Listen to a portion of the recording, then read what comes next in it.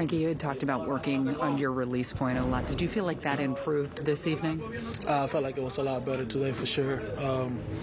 I was more into the moment. You know, I was delivering the ball pretty good. I threw really good pitches today. My fastball was good.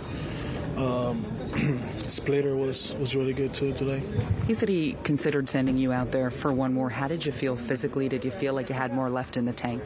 I felt pretty good, you know. But I think I'm on the pitch count, you know, just because like I haven't really pitched a lot, and but like no, I felt pretty good. Arm feels good, so for me that's all that matters right now.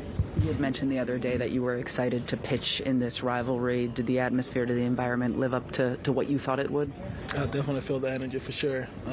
It was pretty nice to be out there and pitch. You know, the crowd was really good. It was amazing. So I was really looking forward to that.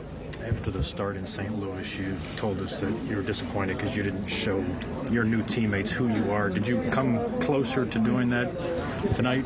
I'm getting there. I think I can be much better now for sure. But we got a win. We got a great win tonight, and just keep celebrating with the boys. Pitch-wise, what were you happiest with today? To be honest, I was happy with all my pitches. I feel like my sinker was good, four-seam was there, splitter was there. I threw a couple good sliders too.